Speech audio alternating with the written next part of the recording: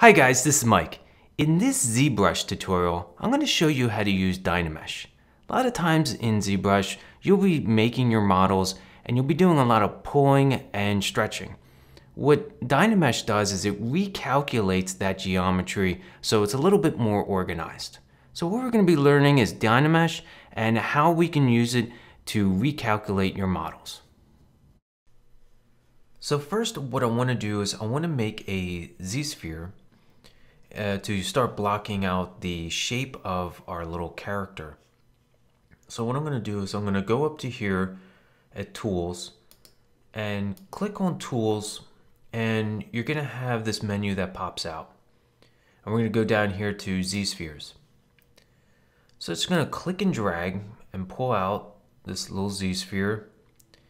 And you can rotate that around. You can hold down Shift, and that's going to keep that constrained. And then release. And then what you can then do is go up to here to edit in order to make this editable. So you can start building Z-spheres on top of this Z-sphere. Or you can just hit T on your keyboard. Now we have this little green dot where we can start making other Z-spheres on top of this Z-sphere. But what I want to first do is go to Transform and then go to Active Symmetry. Now when you move your mouse over this Z-sphere, you can see that you have two dots, and then what we can do is click and drag outside of the Z-sphere to rotate around, and I'm going to hold down Shift again. Now when you bring this little green dot, when it forms one, then you can make another Z-sphere right in the center. And I'm just going to rotate this around. You can kind of see how I'm building this out. And what you can then do is you can move this Z-sphere. You can scale it. And you can rotate it if you want. So I'm just going to move this to about here, and I'm going to consider this sort of like the body of our character, and this will be kind of like a neck, and I'm just kind of making this weird little creature just really so I can explain Dynamesh. So I'm going to go up to the top view again, just rotate that around, go back to the draw mode. And I'm just going to make another Z-sphere, move this around. And if you hold down, if you hold down Control, you can pan your model around. And if you release Control, then you'll be able to zoom in and out or scale up your model larger if you need to. So I'm just going to hit Option. I said Control. Option in order to move, to pan your model around. So what I'm going to do next is, let me just kind of move this a little bit, and I want to scale this up slightly. So when you make Z-spheres, it's not actual geometry that you can start sculpting on. In order to make this editable or being able to sculpt on it, you have to go down here to where it says Adaptive Skin. And you have this button down here to make Adaptive Skin. And you can preview what the mesh will look like before you make it make Adaptive Skin. So you can click Preview or A on your keyboard. And that's going to give you an idea of what your mesh looks like. And so we're just going to bump this up to maybe 4 in density. And you can kind of see what that looks like. And so we're just going to make Adaptive Skin. And you can see that nothing happened in your screen. If you go to your tools, you have your Z-spheres, but you also have your skin right here. So when you click on that, then you'll be able to start using your brushes and start moving and sculpting around. If you need to, you can go back to Z-spheres and still edit it and then make Adaptive Skin again. So I'm going to click on our skin, and what I want to start doing is just kind of shaping our little creature. So I'm going to go over here to the brush, click on that, and you have a whole panel of brushes. And if it gets a little unwieldy with having so many brushes, you can search your brushes by pressing say M on the keyboard, and that's going to highlight all of the brushes that start with M, and that will make things a little bit easier to find things. So if you press M and then you come over here to the move, we can start moving things around. I'm going to increase the draw size a little bit up here. And let me undo. I forgot to put on Symmetry, so I'm going to go up to Transform, Activate Symmetry, and you can see we have this little dot on the other side indicating that we have symmetry. And I'm just going to start moving things around and maybe make this draw size a little bit bigger. And quickly I'm just kind of going to make something sort of like a opening for like an eye. I'm going to make a little eye creature. That's what I kind of feel like doing today. And we can kind of push this in a little bit, and you can kind of notice what's happening. Look at how detailed the mesh is down here, but as we're sculpting around and moving things around, you notice that we have a lot of stretching here. So what I'm going to do is I'm going to come down here where it says Geometry, and right down over here we have Dynamesh, and we have, this is the options that we're going to use in order to make our mesh, recalculate our mesh. So when I'm going to go up to here in Geometry, I'm going to have, we have our subdivisions, and we have them at level 4. What I'm going to do is I'm going to delete lower because we don't need those. And then we're going to come down here to Dynamesh. I'm going to turn off project, and I'm going to come down here to resolution. I'm going to click on that. I'm just going to type 256 and enter.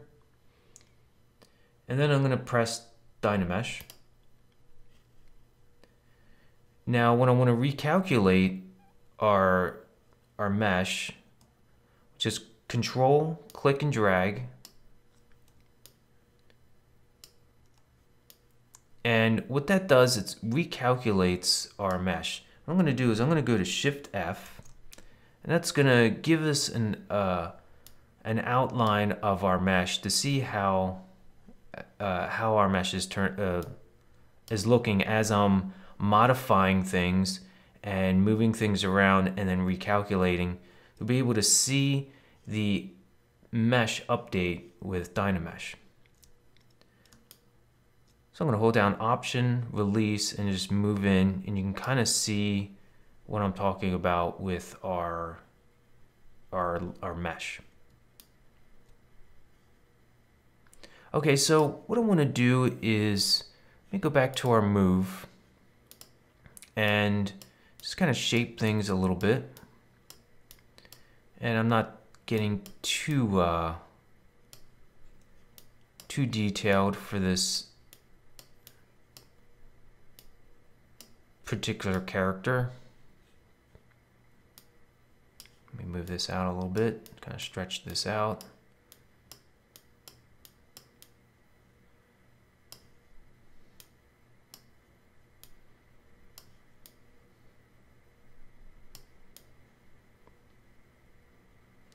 And what you can also do is you can go into your brush, and you can press I, and there's a brush down here called Insert Sphere, and make sure we have Z add on. I'm just going to pull down the draw size, make sure we're in the center, and just kind of pull out like a little eye. And then control click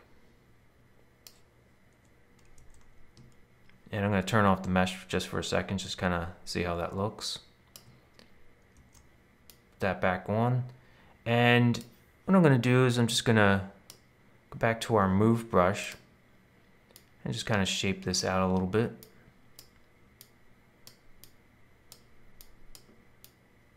And just kind of imagine that sort of being an eye.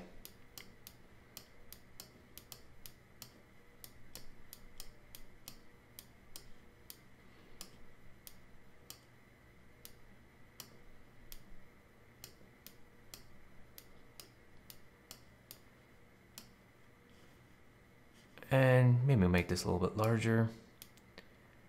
And just kind of shaping this a little bit. Okay, so now that you spend a little bit of time just kind of getting to what you like. Now what I want to do is I want to kind of pull out some tentacles on the bottom here. So what I'm going to do is I'm going to go to move, or excuse me, go to the brush, and I'm going to type or press S, and you have this here snake hook. I kind of like this for tentacles, and it's just kind of, you're able to pull this out. Let me pull down the draw size a bit, and let me just pull this out, and option, zoom in a little bit. Let me rotate around. Now you can see as I pulled that out, now notice the kind of the stretching now. Now, in order to recalculate, control, click and drag. Now you can see that mesh recalculate. So now this is really useful for when you want to just block in your image, or excuse me, your model, and just kind of putting in limbs or whatever you're adding to your model, and then you can recalculate using Dynamesh. So let me do that again. Let me zoom in here so you can see this recalculate a little bit better. And it's going to pull this out. Let me undo. I'm going to try that again. And just kind of pull this out down like this. And you can see the mesh. Control, click and drag. And you can see that recalculate. And you can put more if you want.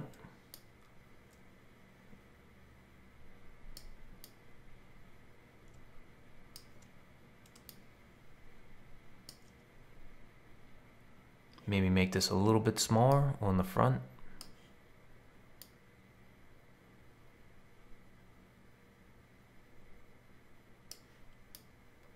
Oops, let me try that again.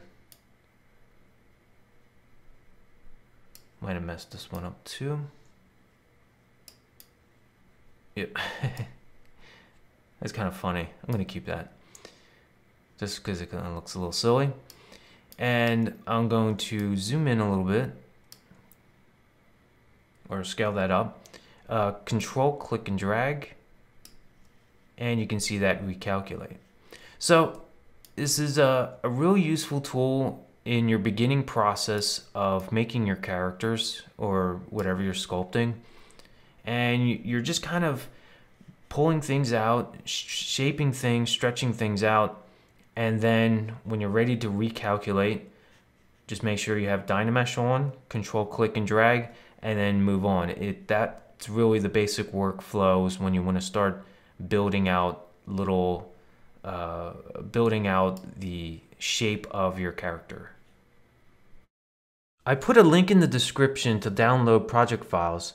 You can also go to astronomic3d.com to download project files from this tutorial and all the tutorials that I've made so far. Thanks for watching.